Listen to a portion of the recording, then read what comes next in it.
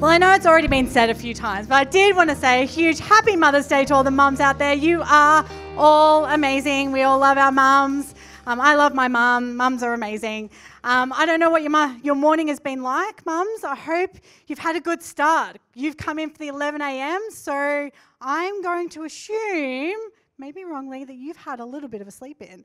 So good on you if you managed to get a sleep in today. Maybe you got breakfast in bed. That wasn't me, but I am really okay with that because I don't like breakfast in bed. You may love it. I hate it. And to the point where we used to go around and visit my nana, and we would have sleepovers at her house with my cousins and my sister, and she used to give us her bed to sleep in, and she used to go into another bedroom, and we would all bunk together in her big bed. And then in the morning, I don't know why she did this, but she used to bring in dry Weet-Bix with butter and honey on it. Now, don't knock it unless you've tried it. It actually tastes amazing. But what I never understood is why she would give that to 5 kids in her bed. Like, it's dry Weet-Bix. Like, you got to imagine all those crumbs are going to go somewhere, and I can guarantee you they weren't going on the plate. And if they started on the plate, they definitely didn't stay on that plate. They were all in her bed, and I used to always think, like, that is just a problem that I just don't want to deal with. And so I learned very early on, breakfast in bed, no, not going to have breakfast in bed. But if you like that, I hope that you got that this morning, mums. But maybe you're not aware, we're actually in the middle of an emotion series at the moment. And how many of us know that emotions are really important, right? But they can have a really huge impact on our life, and they can actually really take us down a direction, particularly if we don't keep them in check, and maybe they're not leading us in a right path. So we need to, be careful when it comes to our emotions. But today I'm really happy because we know it's Mother's Day, but I get to talk to you guys all about joy, which I'm really excited about. And I just think, how perfect on Mother's Day, because I think about my kids and they are a great source of joy for me.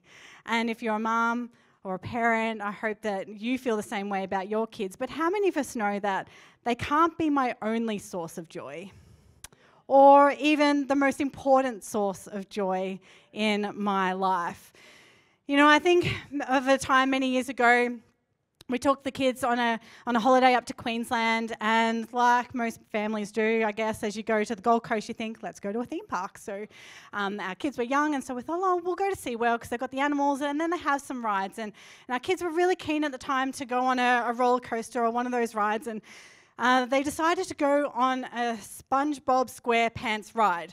Now, some of you are looking at me like, I don't even know who SpongeBob SquarePants is. That's fine. But essentially, this ride was like a orange submarine, and you hop into the submarine, and it kind of like just swung from side to side. Like, it didn't really do much. It wasn't even really like a roller coaster. But what we maybe didn't realise was how much one of our kids was loving the ride, until we looked at the footage that was taken afterwards, and we had a snapshot of the photo, which is going to come up on the screen behind me. And so you'll be able to see. Now, I think that this face here must be just the ultimate picture of joy. I just look at that image, and not only do I think it's just a beautiful photo, I just think, like, every time I look at it, it just makes me smile, because I think he just looks like he's having the best time ever. Fast forward a few years to just a couple of months ago, we decided to go to Queensland again. And this time we thought, we'll take them to a different theme park. They all wanted to go on roller coasters again. And so we decided to take them to Dreamworld, because we're like, they're all older now, they can go on some of the bigger roller coasters. And I don't know what quite has happened since the moment that we just saw, but something has changed in Isaac, and the same thing has actually happened to me too, to be honest. He now no longer has that same joy-filled emotion from being on roller coasters. In fact, he kind of has the opposite, and instead of the joy that he once felt, it's now been replaced with, I don't know, maybe dread, I don't know. How can you get me off this ride is probably an accurate depiction of how he's feeling in those moments. And instead, the joy comes when he is firmly planted back on the ground again. So instead of having the joy on the ride, now he's like, yes, finally, I'm back on the ground. And so I think, if we think about Isaac, he was so full of joy on that SpongeBob ride until it stopped, and then he was like, can we get back on? Like, how can I get that feeling back? And then by the time we got to Dreamworld, it was kind of flipped around a little bit. But I think, some people actually live their lives like this. They have joy one moment, and then it's gone the next. But what if we didn't have to live like this? What if joy doesn't have to disappear? I want to have that kind of joy. Do you want to have that kind of joy too? And I think most people measure joy by how happy they are. And I actually wonder if this is even the best way or even the only way that we can actually measure what joy is. And as I was preparing for this message, I was thinking about joy and trying to figure it out. Is it an emotion? Is it the result of another emotion? And I was kind of thinking, if you had to explain what joy was to another person, if you actually had to define it, how would you actually go about doing that?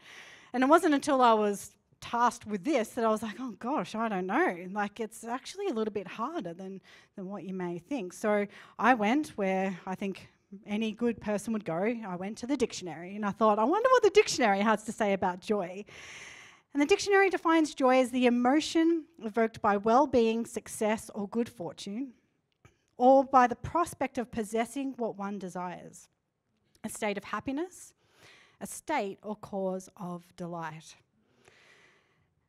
The thing is, the Bible actually has a lot to say about joy as well. If we look in the Old Testament, there's actually about 15 different Greek words that explain or try to explain this idea of joy. And the New Testament has about 8 different Greek words. Sorry, did I say Greek before? I meant Hebrew in the Old Testament. And if we look at the ESV, joy, rejoice, and joyful is actually mentioned 430 times. Whereas if we actually look at happiness, it's only mentioned 10. And it kind of got me thinking. I was like, either joy and happiness are the same thing, and so it doesn't really matter that happiness is only mentioned 10 times. Or they're actually different, and God cares a lot more about joy than he does about happiness. And so I think that this is really fascinating, really interesting, because I think most people associate joy with happiness. They think that they're just about the same thing. And I think maybe if we dig a little bit deeper, we might discover maybe this is not actually quite the case. You see, joy can be seen as both a feeling, but it can also be considered more of a state of being. And as we look in the Bible, we see joy being associated with feelings, and we see joy being associated with actions. And when we experience this feeling of joy, it's actually an automatic response to our circumstances. Normally, they're favourable ones. So the ones that we're generally happy about. We can't force someone to experience joy. They either respond in a way that is joyful or they don't. Okay, and let me explain to you using an illustration from my childhood, and maybe you can relate. When I was about 7 years old, I really, really wanted a pair of rollerblades. I don't know why, it was just a thing that I really wanted. And so it was a thing that I was focused on, it was the thing I was talking about, and birthday or Christmas, one of those events, the birthday or the present giving events, one of them was coming up. And it eventually came, and I got a gift, and it was in a box, and I was like, okay, this box looks like it could contain rollerblades. It was about the right weight, to kind of you shake it, and you're like, it could be rollerblades in here. Anyway, so I opened up the present, and inside the box was rollerblades. So I was so excited. I was joyful. You can imagine 7-year-old child getting what they've been desiring, right? They are over the moon. And you can imagine my parents, they're like, yes, we nailed the present. Look how happy they are. They would have been feeling the joy as well. And how many of us know when we give a gift to someone and you nail it, you're like, how joyful do you feel? Maybe you felt like that today, you've given a gift to your mum and they're loving it and you're like, oh, this is the best. Look, feel the joy in the room, so good. Maybe you were a mum today and you received a gift from your children and you opened it and you're like, oh, awesome. This is great. This is exactly what I needed. Another toaster. What am I going to do with this? Or, You're like, oh, great, some rocks from the garden. I didn't know I wanted more of these. Do you know what I mean? Like, I'm sure we've all been in this situation. Like, there is no way that you can fake joy when it's not there. Like, it's either there or it's not there. You can do your best to try and elicit it when the emotion maybe is not quite there, but we all know when the joy is not really being felt. Scriptures actually have a lot to say about this as well. And there are many examples where we see this emotion of joy being shown when people are reacting to positive things that have happened. You know, we read in Matthew 18, the shepherd, he experienced joy when he found the lost sheep. The disciples, they rejoiced at the resurrection of Jesus when they were returning to Jerusalem. The church in Antioch, they rejoiced at the reading of the letter from the Jerusalem Council that said they no longer had to be circumcised or follow the law. They were excited. And Paul, you know, he rejoiced many times, but, you know, even at hearing the obedience of the Roman Christians, like he was rejoicing. And these are only, you know, 4 examples that I pulled out, but it is literally everywhere. You can find people showing this emotion of joy as an expression of things that they've experienced, things that have happened. But what do you do when you don't feel joyful? What about circumstances in your life that you're going through where you don't feel like you are having, you know, this emotion of joy? Should you still be joyful? And can you still be joyful? Would you be surprised to know that Scripture actually has quite a bit to talk about this type of joy? The type that is an action that we can be engaged in despite the circumstances that we find ourselves in, regardless of how we feel. And we read in Matthew 5:11-12, Jesus is talking to his disciples and he says, "Blessed are you when others revile you and persecute you and utter all kinds of evil against you falsely on my account." He says, "Rejoice and be glad." And I think, Jesus, are you kidding me? Like, do you sometimes read Scripture and go, hang on, like, let's rewind, go back just a little bit. Are you telling me that I should be blessed when others revile me and persecute me and say all horrible things against me? And then not only that I should be rejoicing and be glad? Sometimes I kind of go, okay. And then Paul, to his followers, he says, not to followers of Jesus, I should say, not his. He says, "Rejoice always," in 1 Thessalonians. Do you ever stop and think, are there any circumstances that he's maybe left a little bit of room for? And there's not. He just says, "Rejoice always." It is the shortest scripture in the New Testament. He just says, "Rejoice always." No room there for any kind of like, oh, but what if this is going on? No, it just says, "Rejoice always." In James 1:2-3 we read, "Count it all joy, my brothers, when you meet trials of various kinds, for you know that the testing of your faith produces steadfastness. And let steadfastness have its full effect, that you may be perfect and complete and lacking in nothing." And I just think, are you kidding me? Like, you're right, it's awesome, but I'm kind of like, count it all as joy when you're meeting trials of various kinds. Like, scriptures like this, they actually make me think. They get me to stop and think, perhaps the writers had a different perspective than I do. You know, when we're reading them, we should rejoice always, that we should count it all as joy when we're facing these kind of scenarios, when people are saying things about us and persecuting us, that we should be rejoicing. I think maybe my perspective is not quite right. You know, when we see these counterintuitive behaviors happening to what's going on in the natural, I think maybe I need to change how I'm seeing things. Maybe I need to change how I'm thinking. You know, how do you feel when you're coming up against trials? Because I can tell you that I don't always feel joyful. My first reaction isn't always, gee, you know, I'm really feeling the joy right now. You know, I know things are looking pretty bleak right now, but, you know, I'm feeling great. Like, man, I'm just feeling the joy. Like, that is not my first reaction. And sometimes it's not my second either, guys. Like, let's be honest, right? Like, it's not the thing that comes to mind first. But as I read scripture, I see many passages just like these ones, and there are more. And it seems to me like maybe I need to change how I'm seeing things. You know, as we read through the New Testament in particular, there's one letter that Paul writes that is very focused around joy, and that is the letter that he wrote to the Philippians. And this letter is really remarkable for a number of reasons, but one of the main ones to me was that he actually wrote this letter while he was in prison. And he was imprisoned because he was a Christian. He was just sharing the gospel. He actually hadn't done anything wrong. He had been in prison at the point of writing this letter for 5 years. Okay, so it wasn't like he'd just gone in. Like, he'd been in there for 5 years at this point. He had been moved to different locations, moving from Jerusalem to Rome.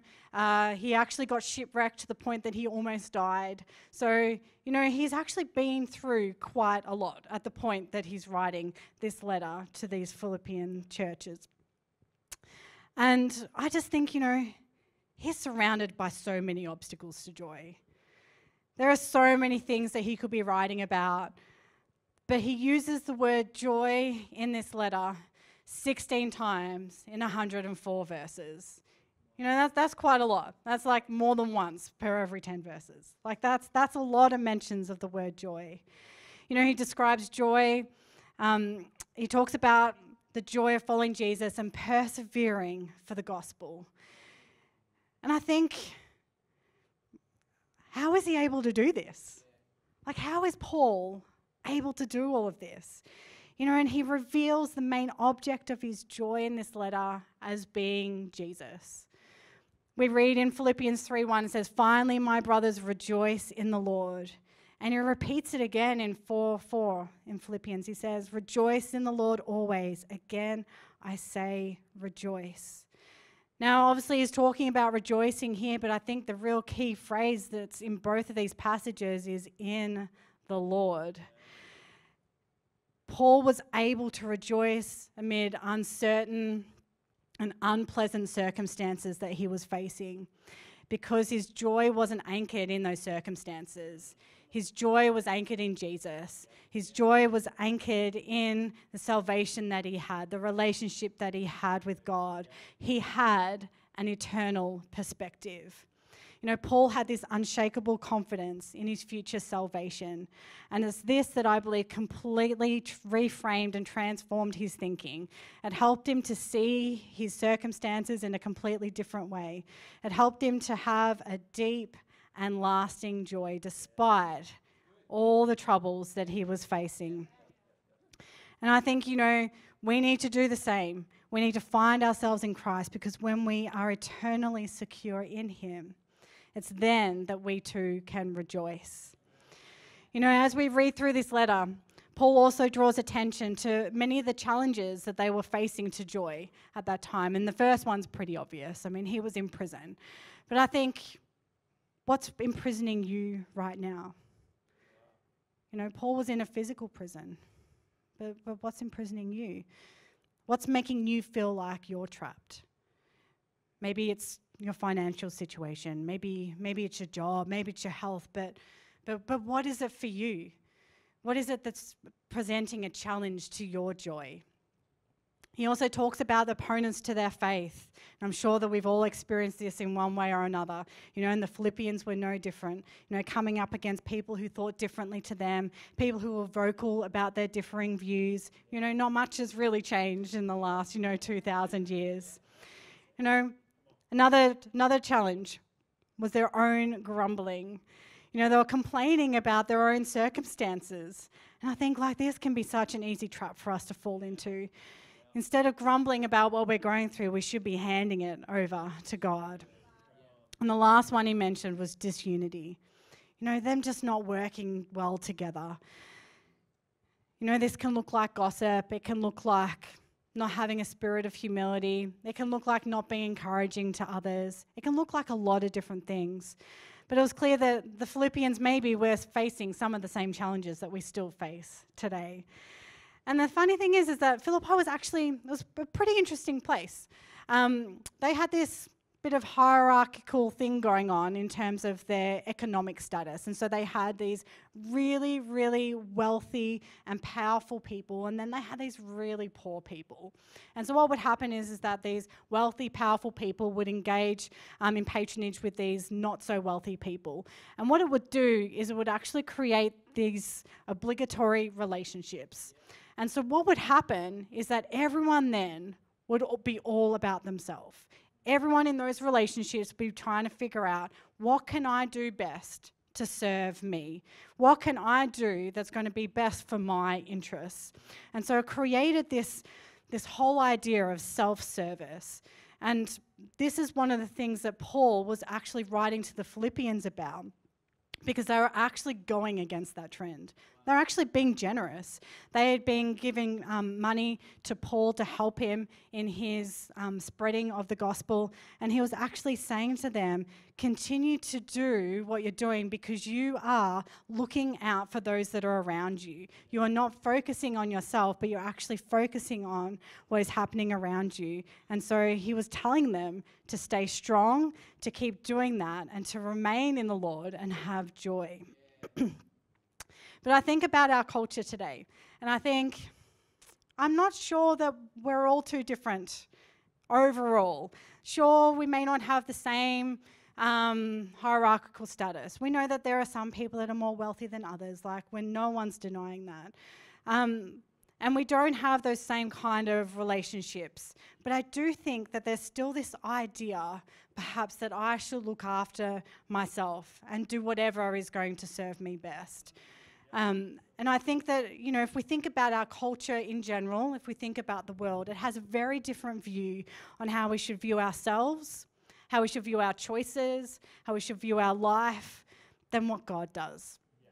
All we need to do is look at advertisements, look at billboards, look at the media, look at the messages that celebrities are, selling us. Even look at song lyrics. That's a really interesting exercise to do if you want to go do that. There are so many messages out there, and they're all selling the same thing. This whole idea about you.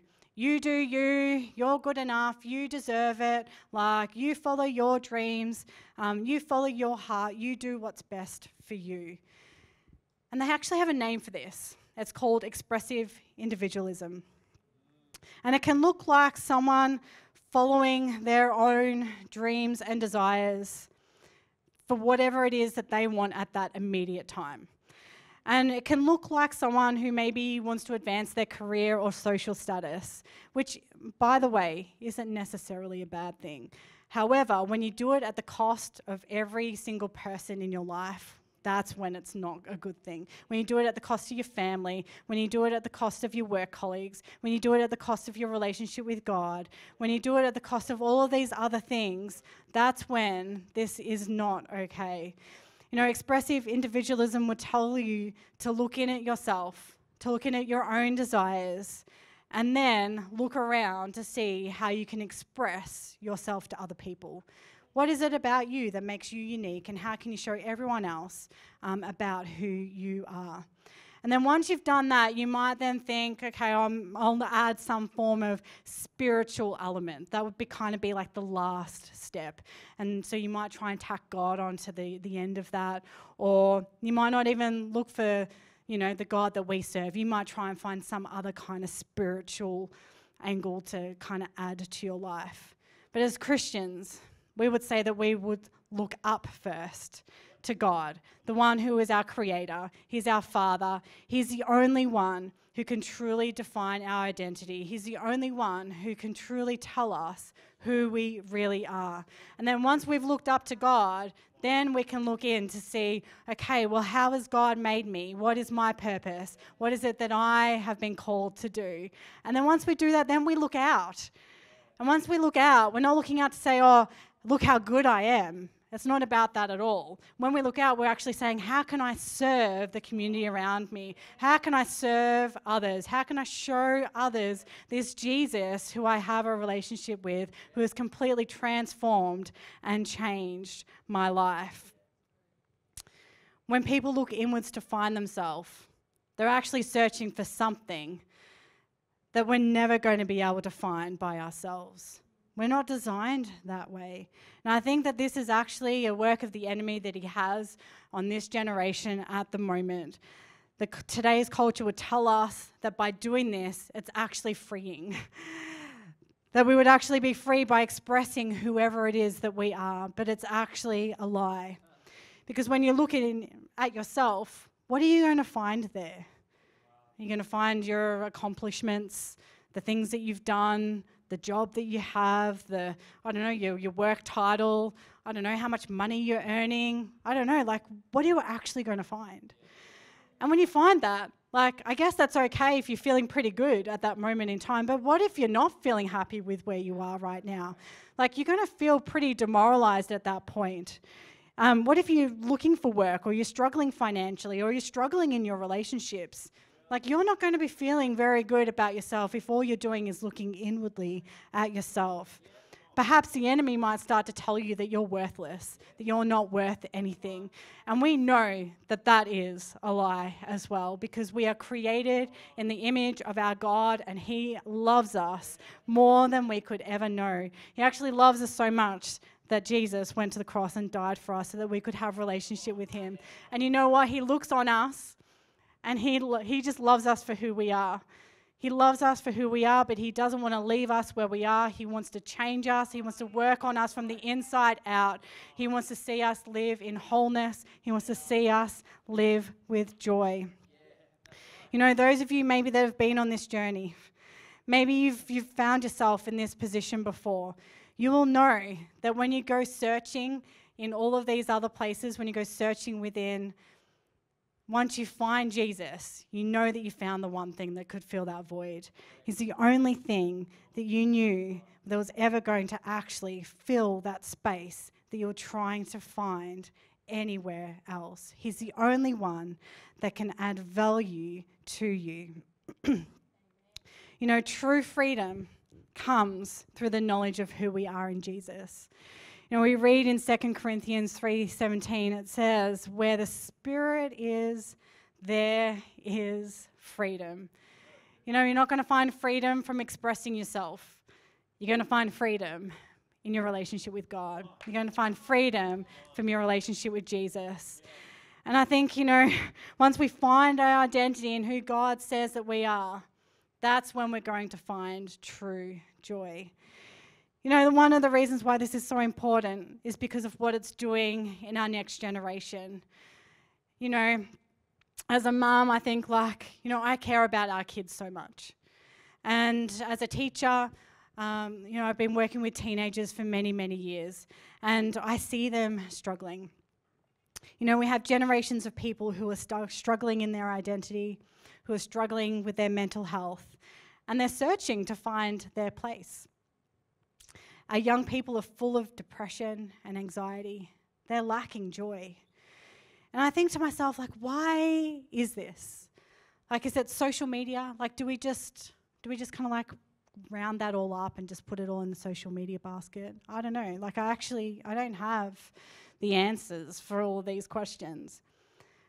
But what I would say is that it's not due to a lack of connection, because we would have to say that we are the most connected generations ever.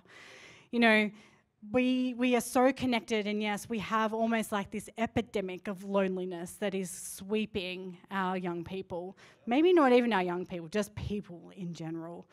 You know, our teens are experiencing high levels of anxiety despite being connected online. They're struggling to connect, and they're struggling to fit in socially. And I kind of think I don't know if this is an actual term or I made it up, but I kind of think about them being the Google generation. And I think about that because I think about our own kids.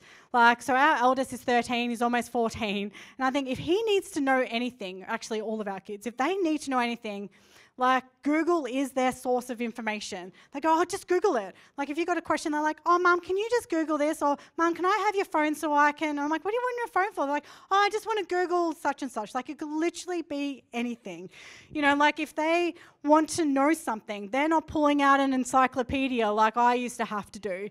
And, you know, once we got past the paper encyclopedias, I used to get a CD-ROM and put it in the computer, and I thought that was pretty cool. And now, they can literally just search it up on their phone, and I'm like, oh gosh, like if only I had that when I was younger. Like if they want to call someone, like they're not getting a phone book out, they're going, straight to Google. If they want to know how to get from here to the city, they're not getting out the Melways, they're getting out Google. Like everything is, one touch away. They're so connected to everything. If they want to buy something, you can research it all before you go to the shops. You don't even have to go to the shops. Like you can literally order everything you want from your lounge room and it will get delivered to you by somebody else. Like if you want to contact someone, like you can do it. I mean, there are so many different ways. Like you can text, you can email, you can direct message someone from pick an app, like any app you want, just about, like you can send a message to someone. You can send TikToks, you can Snapchat, like whatever you want to do. Like there is a way that you can get connected to someone if you would like. Gone are the days where you finish school at 3:30 and then you go home to your house and you don't speak to any of your friends until you see them the next day. Unless you're really lucky and one of your parents says, yes, you can make a phone call on your home phone, which is attached to the wall, people, those of you that are old enough to remember those. Unless your parents say you can do that, there is no contact until you actually attend school the next day. The problem is, because we're so connected, too many people are comparing themselves to others on these social media platforms. They feel like they're falling short because what they're looking at is like this ideal picture of the perfect world. And they're not measuring up. I mean, like how can you? And in the same process of doing that, they're then trying to do the same thing. And what's happening is people are losing their own identity too, because they're trying to portray themselves as this, I don't know, perfect person. I don't even know what that is. But they're trying to portray themselves in this online world in one way. And then they're like going, I don't even know who I am anymore. So they're trying to live up to one standard. They're also then trying to portray themselves as something else. No wonder people are getting confused at who they are. And at the end of the day, it's because they're just not content with what they have. And they're unsure of who they really are. C.S. Lewis in his book, The Pursuit of Joy, he says this. He says, the very nature of joy makes nonsense out of our common distinction between having and wanting. If you have joy and it's found in the right place, you don't care about what you can have. You don't care about what you want. Like you're not chasing after those things because you already have everything that you need. When our identity is secure in God, we have true joy. And our concern is not about what we can get. C.S. Lewis in his book, later on, he says, I sometimes wonder whether all pleasures are not substitutes for joy. Jim Carrey said, I think everybody should get rich and famous and do everything they ever dreamed of so they can see that it's not the answer. I'll say it again. I think everybody should get rich and famous and do everything they ever dreamed of so they can see that it's not the answer. And I think that I have never, ever agreed with Jim Carrey more than I have in that one statement, because I just think that is so true. I think like we're all trying to chase after this thing, whatever it is. And he's saying, once you find it, you're going to realize that it's actually not fulfilling what you think is missing in the first place. Our culture is trying to sell us a counterfeit to what can only be truly found in Jesus. And some people are looking for it by any means necessary. Some people look for it in relationships. Some people look for it in alcohol. Some people look for it in drugs or gambling or whatever it is. Like insert whatever you like into that statement. They're just trying to fill a hole that can only be filled by Jesus. Just like Isaac on that ride, he was all filled with joy and happiness in a moment. Like he was riding the emotions while he was on that ride. But then as soon as he got off, that joy, it quickly evaporated. We need to stop trying to fill a void that only Jesus can fill. There is no substitute for the real joy that comes from knowing that our salvation is secure, that we have an eternal life to look forward to after this one. And I think this is why Paul could say that he counts it all joy when you face trials of various kinds. We also read in Hebrews 12:2 of Jesus. It said that Jesus, the founder and perfecter of our faith, who for the joy that was set before him endured the cross. And I think about that and I'm like, how is it that Jesus can look at the cross and have joy? Like, how could he have joy? He knew the horrible death that was coming on the cross. He knew the shame that was attached with the death on the cross. How is it that Jesus could look at that with joy? Look, we know that he didn't want to go to the cross and he did want to go to the cross. Like, it was like one of those weird things where you don't want to do something but you do want to do it at the same time. And we know that because in the Garden of Gethsemane, he's saying, if there is any other way, Lord. But he knew that that was what needed to happen. And I think the way that Jesus was able to look at the cross with joy is because he knew what the outcome was. He knew that through the cross, it meant that he could have a relationship with you. He could have a relationship with me. It meant that the separation that we had between us and God was going to be gone forever. That we could come to him freely, that we could have forgiveness for our sins, that he would then be able to look upon us and see his righteousness placed upon us once we have a relationship with him. He knew that that was what was waiting on the other side of the cross, and that is why he could look at it with joy. He knew that it was a hard time that was coming, but he could still look ahead with joy. You know, I think joy is such an important part of our walk with God. You know, our relationship with Jesus should cause us to be filled with joy. It should move us. It should call us to action. It should cause us to do something more. So I think it should compel us to share the gospel with those around us. You know, joy is more than just having the absence of trials and tribulation and trouble and difficulties and sickness and financial problems and relationship issues and anything else that you might be facing today. And you know, I want our kids to have this joy that never leaves. Because when they do, they're not going to be drawn into depression. They're not going to be drawn into anxiety. You know, they're not going to be looking for short-term solutions. You know, parents, future parents, all of us, we need to learn the secret that Paul learned, how to have joy even when our circumstances suck, even when things around us don't look like they're going well. Because this is what's going to future-proof our next generation. When we're parents and we're able to live out of this conviction, out of this space, then we're going to be able to model it to the next generation and help them to live with joy in every circumstance. You know, because we want to enjoy life, right? Like, we don't want to just endure it. And God wants us to enjoy life and not just endure it too. And sometimes that means we need to take a position of joy, just the same as Paul did, even when our circumstances tell us that we should be feeling otherwise. Let's not be people who ride the roller coaster of life and let our joy be taken when things don't seem to go our way.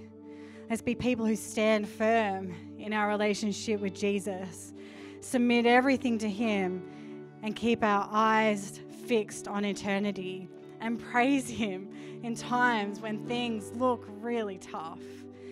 When we praise him when things look like they're not going right, when we do that, then we can have this joy that Paul is talking about. You know, I'm going to invite you all to stand. I'm going to take some time and I'd like to pray with a couple of groups of people. And the first group of people I'd love to pray with are those of you that are here today or watching online who would say that you don't currently have a relationship with Jesus. You know, you've been hearing a lot about this joy that we can have that comes through having a relationship with Jesus, that goes against everything that we should be feeling in the natural. And the only way that we can have that is because that we have a future focused. We know that we have this relationship with Jesus that is never going to go. We know that we are made whole because of everything that Jesus has done, that he loves us, that he went to the cross and died for us because he wanted a relationship with you. And so I just invite you, if you're here today and you say, look, I'm lacking joy and I've been looking for it everywhere else and I can't find it. But I'm here today and there is something different. I feel there's something different in here. That difference is God. You know, he's here today. He's in this room. The Spirit is here. And Jesus, he wants to come. He wants to change you from the inside out. He wants to make you new. He wants you to have joy in every circumstance. And so if that is you today with every eye closed, just invite you. Why don't you just raise your hand up right now? And I'd love to pray with you. If that's you and you're saying, yep, I want to make a decision right now to follow Jesus. I need to have joy in my life. I don't know him, but I want to accept him as my Lord and Savior. Awesome. All right, guys, we're going to pray together. Lord Jesus, I thank you so much for everything you've done for me. And today I choose to follow you every day for the rest of my life. I thank you that through you I can have joy because of the relationship that we have together. I thank you in your name, Jesus. Amen. The second group of people that I want to pray for, and maybe those of you that are here and you know you're Christians, but maybe you feel like your joy has been robbed. You know, you just don't feel like things maybe have been going really well for you. And you've just really been lacking that joy, but you want it back. Maybe you feel like you've been searching for joy in all the wrong places. And you're saying, you know what, God, I just need to submit everything back to you. I just need to come back to you in this moment to say, hey, God, like I'm handing everything over to you. I can't change this circumstance anyway, but I'm inviting you in to come and work on the inside out. Maybe you just feel like you just need to have more joy in your life. You just want to have that. You just want to know that when tough times come that you're going to have this counterintuitive joy, the type of joy that is opposite to how you think you're going to be feeling in the moment. That type of joy that transcends our circumstances. The joy that Paul was talking about. The joy that even Jesus was talking about. You know, if that is you, then I just invite you just an act of surrender to God. Not for me, not for anyone else. Why don't you just lift your hands to heaven? We're going to pray together that God would come and that he would move in your lives. Lord God, I just thank you so much that you love us. Jesus, I thank you that you died on the cross for all of us and that through that we can have this eternal perspective, that perspective that can change the way that we view what we're going through right now, God. But Lord, for those maybe that have lost their joy, God, for those of us maybe that just want to experience more joy in our life, Lord, I pray that you would come and that you would just help us to be able to do that, God. Lord, for those that have been looking for joy in all the wrong places, Lord, would you come and would you just help them to be able to see that you are the only answer. You're the only one that can really affirm our identity. You're the only one that can truly make us whole. Lord God, I thank you so much that you don't leave us where we are, but you want to transform us from the inside out. And God, I thank you that when we have your joy, we have the strength to be able to face the trials that we're going through, God. And so for those maybe that are facing trials at the moment, Lord, would you give them your strength? Would you give them your joy? And God, for those that feel like maybe they've lost joy, Lord, would you return it to them, God? Lord, I thank you so much that in every season, God, we can have joy. Even when we don't necessarily feel like it, we can still have joy. We can still praise you in every single circumstance. And Lord, as we go back into worship, God, Lord, I pray that you would come and that you would minister to our hearts, Lord, and that you would help us to be joyous in every single circumstance. Lord, we just thank you for who you are and everything that you have done for us. In your name, Jesus. Amen. Hey, well, thanks so much for watching. We hope you enjoyed the video today. Like, subscribe, and share if you think this content will be helpful for you or others. If you did give your life to Jesus today, please let us know. We would love to walk that journey with you. You can check us out at brightchurch.com, and we look forward to seeing you either in person at a service or online. We hope to see you soon.